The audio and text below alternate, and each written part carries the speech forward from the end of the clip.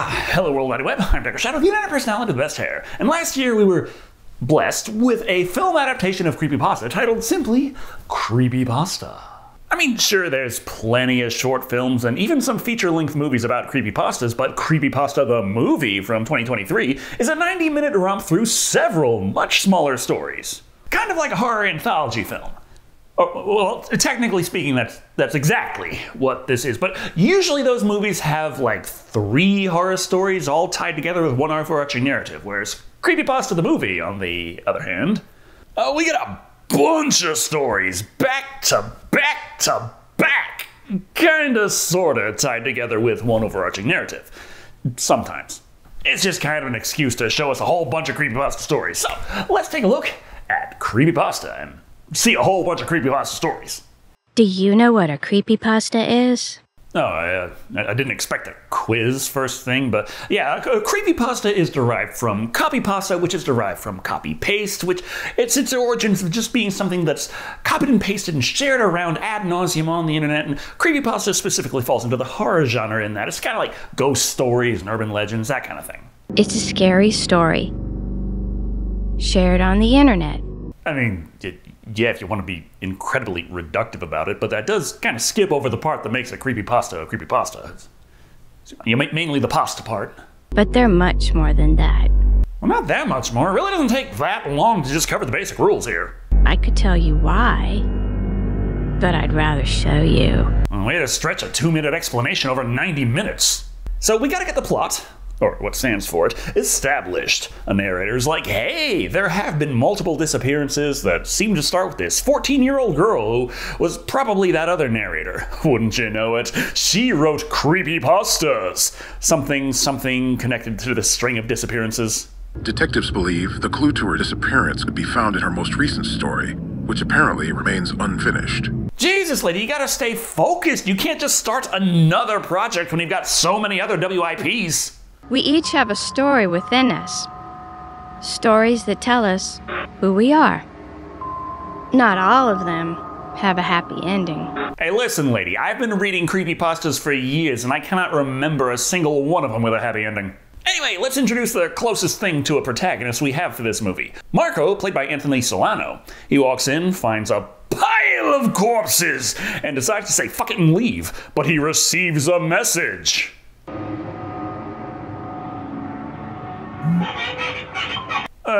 Yeah.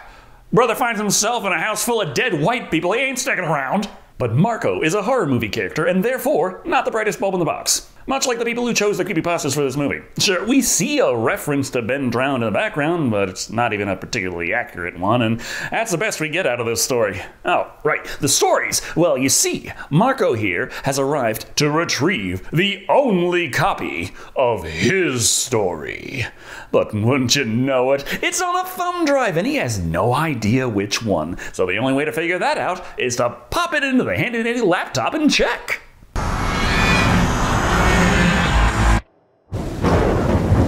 And despite the fact that he is clearly looking for his specific story, and this is very much not it, and no reason to just pull it out and pop in another one to check, let's just kick back and watch it for funsies. Yeah, that is the plot thread holding this movie together. On a dark and stormy night, we see public domain horror movies, and a poster on the wall that I'm pretty sure these guys did not pay the licensing fee for. But the point is, this young lady is being told by her friends that she snores and talks in her sleep. Not believing her, her friend posits that she download a sleep recording app to hear for herself the strange things she says while unconscious. But of course, this is a creepypasta, so be cautious now. Porque a lo mejor grabas a un fantasma. No me digas eso. Santa mierda! So much for that Skype call with her friend. No worries, it's late and she should be heading to bed anyway. With the sleep tracking app, and that night, it gives her strange notifications.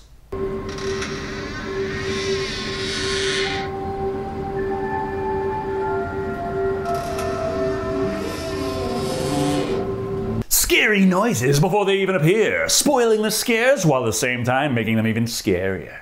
Investigating, she receives more notifications, resulting in more scary noises.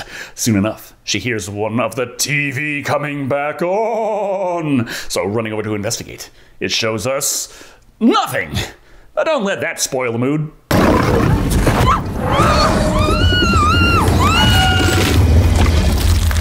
Because there's a monster under her bed that grabs her, pulls her in, and eats her. Funny, didn't receive a single notification about that. Sí, sí, estoy en la habitación. Voy a subir. Sí, sube. Te estaba esperando. Because it was all just a means of the monster under the bed to eat them both! Which they probably could have just done from the get-go while they were sleeping? Or is this kind of like a vampire entering your house rules and the monster can't eat them until they download the app and accept the terms and conditions? Yeah, Marco, I know. They tend to not get any better. So that wasn't his story. Better pop it in another thumb drive and give it another go. This time, a tale of two sisters. The older of them berates her younger siblings' insistence on playing with sticks and rocks on the windowsill. The younger swears it's a game she's playing with her friend outside, Jumpy. But how could that be? They are on the second floor of the house. You ruined our game! No. She just adapted it for a modern audience. That taken care of, they can finally get some sleep. But what's this? That night, the older sister is awakened by the sounds of the younger sister off gallivanting and having fun.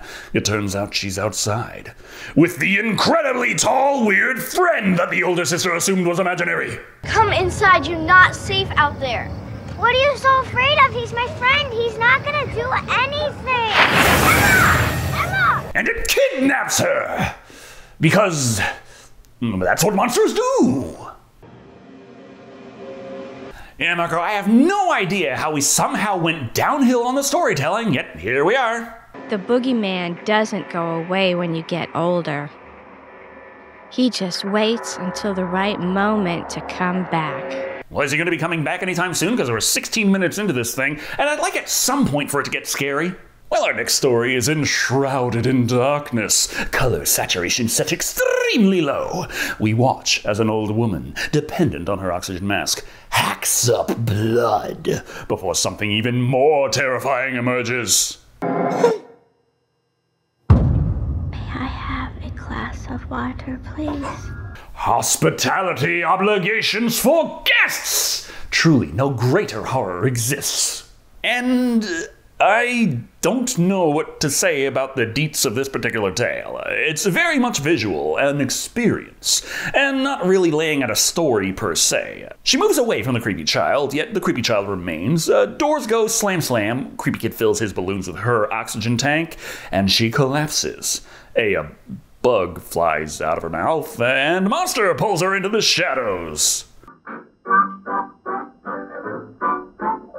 Okay, Marco, remember, we got work in the morning. We can't stay up all night watching shitty movies. The characters in my stories never know what's going to happen to them. Well, most stories aren't packed with clairvoyance. As such, let's start at the next tale, where a few ladies talk about scary things, like how there is an acceptable amount of rat hair in peanut butter per FDA guidelines. Brain-eating amoebas exist in lake waters.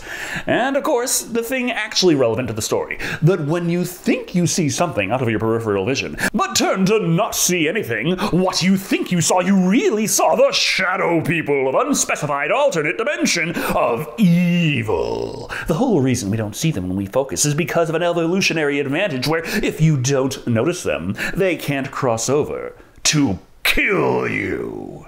So whatever you do, don't acknowledge their presence. So they're like an evil version of John Cena. Or just John Cena, I guess. And of course, now knowing this, what does she do once alone? But realize she is not alone, as she sees shadow people from her peripheral vision, and armed with the knowledge of what they are, cannot help but acknowledge their existence.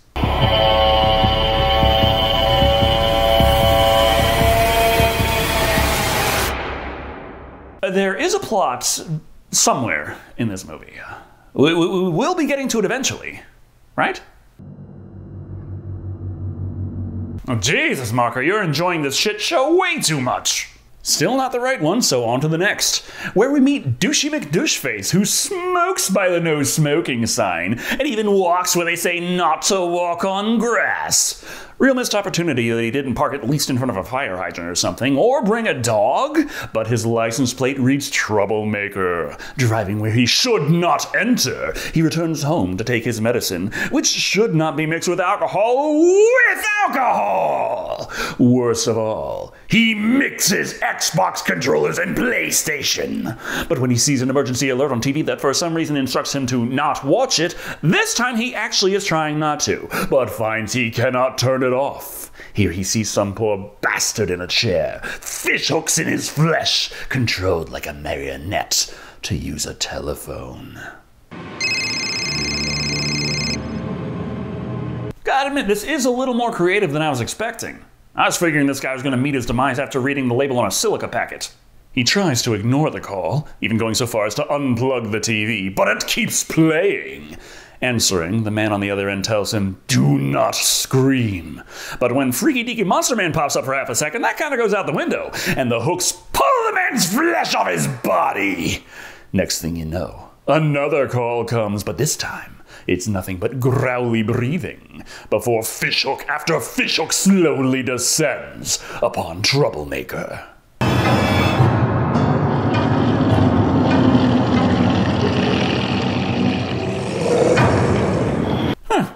I don't know, was that actually pretty good? Or are my standards just lowering in record time? Sometimes I don't know the rules either. Well, how the hell do you even make a story if you don't know what your own rules are? So I make up my own. So there are rules in the story, how was... Oh, never mind. We finally have some plot to speak of 38 minutes into this movie. Marco is looking over his pictures in his phone of his wife and best friend, the mysterious person taunting him over it the entire time. Just make you happy. Well, after 5 damn stories that didn't do diddly to move this plot forward, I'll take what I can get. So let's get right back to pointless stories that go nowhere. A lower-class looking fella pulls up to a small mansion with instructions to come inside and find Tiffany. Upon entering, it turns out Tiffany is outside. And considering she does want to be in the same location as this man, that is a bit confusing. But not as confusing as when he follows her into the woods, only to be jumped by a bunch of cultist-looking motherfuckers in masks, who cast a spell that causes him to be teleported into a hellish post-apocalyptic nightmare dimension, where a spectral being leaps into him, causing him to expel CGI goop for the cultists to collect in a jar. So, what the hell just happened? Does this bodysuit you, my love? Okay, so she summoned this guy over there to use him as a vessel to bring back the soul of her love, and therefore she could have probably just got like any guy, anybody, and for some reason she decided to go with one of the background extras from 8 Mile. That's it for that story, then. Don't ask me how Marco is going about swapping USB drives now. The in-between shots of him have moved on to the guy showing more photos to the security cameras, yet somehow the stories continue, as we see a writer suffering from writer's block, writing about the Gray Man. But she cannot concentrate because constant messages interrupt her. And it only gets worse when she finds out they are from the Gray Man. You're not real!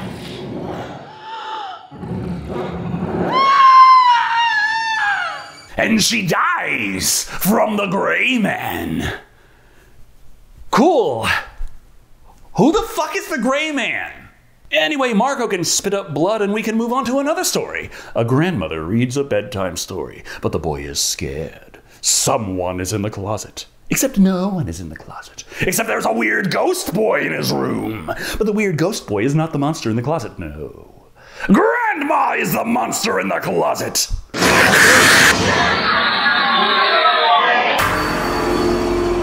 I think, I don't know, if this goes on for much longer, I'm gonna start popping into these stories to kill everybody.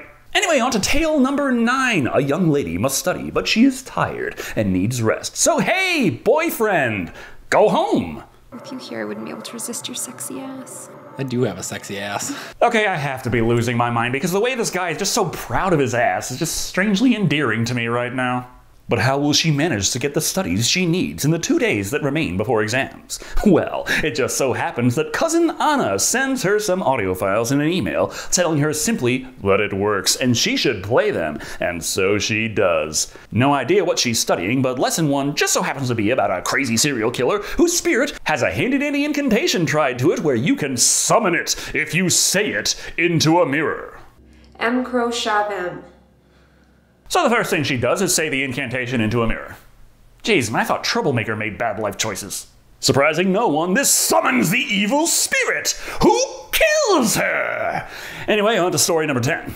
A babysitter shows up to watch a kid, but the parents are already gone. Not to worry, they call her up and give her the basic instructions on how to care for their little bundle of joy. When he wakes up, should I make him anything? Thank you for taking this on such short notice. We really appreciate you. I have to go. And only the basic instructions. Listen, it's babysitting here. There's no reason to get that deeply involved. Just wing it. There's also oddities like dog food on the ground and a half-eaten dog bowl, but no big deal. The babysitting gig goes about as expected. We get spooky music and weird angles with a way too large spiral staircase. The kid is 1 step away from Rosemary's Baby, and of course there's the monster in the closet to worry about, but that's reinforced with duct tape, so no worries. Until it's suddenly open, and the babysitter has no idea where the kid has run off to. As it turns out, a weird shadow beast was in that closet, and so she rushes for safety. But the dang old kid stays inside, so she goes back in to get him. But before she can, something gets her. Mama, puedes regresar a casa. Ya comió. Okay, so they just bring babysitters every now and again to feed the thing. And the police haven't caught on yet. And the people haven't thought to maybe just say fuck it and move. But what's this? After 10 meaningless tales of everything was fine until it wasn't, we have finally reached Marco's story. Not hard to guess based on the few clues we had, but hey, his friend was boning his wife, and so he murdered the fuck out of both of them, and in the process, their unborn child. And with the only copy of this story, he can keep his illicit deed secret. Unless, of course, this entire movie was being streamed this entire time! That's right, kids. CreepyPasta means streaming on Twitch now, I guess. But it's not like he's gonna have to have any greater payments for his crimes anyway, because he just dies right there anyway, his body joining the piles of cadavers already occupying the place. The end. Well, that was far longer than it had any right to be. Wasn't scary. And I could see the twist coming a mile away. I guess it really does make a pretty accurate representation of creepypastas. CreepyPasta, the movie, is 90 minutes of my life I'm not getting back. The best I can say about the film is at least the people who put it together had a good sense of cinematography, the acting was adequate, and the whole thing never had any point where it ended up looking cheap. Not bad, as the fact that not counting the main plot, there are 10 different stories we go through, all with different settings. There's a lot more variety in locations than you get out of a standard 90-minute feature film. But yeah, having 10 stories in 90 minutes also means we don't have nearly that much time per story, and they can't hope to be particularly deep. Horror anthology movies tend to have stories that are a bit shallower than you'd get out of 90 minutes of a horror tale, but we barely have enough time to introduce the concept of the horror before the body count rises, and ends because it's time to move on to the next. And while I can say the sets were varied, the stories tend to follow the same structure. It was a normal night, until it wasn't. It was a normal childhood, until it wasn't. It was a normal babysitting job, until it wasn't. There are a couple of exceptions, but not enough to shake up the monotony of the experience of watching this movie. Then there's the main plot throughout, or lack thereof, as while there is an overarching story that is used as an excuse to string the rest together, it isn't nearly deep enough to cover the intro, outro, and 9 intermissions between stories. So most of those breaks are just used to remind us that Marco exists.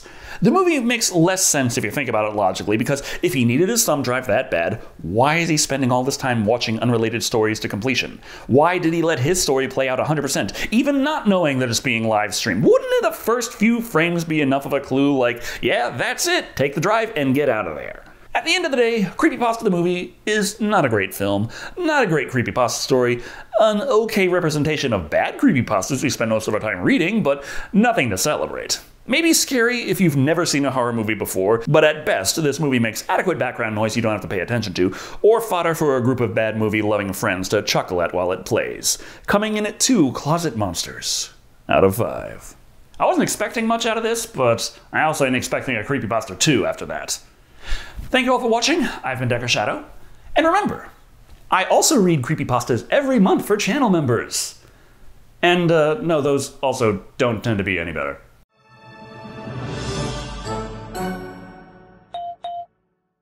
I do have a sexy ass.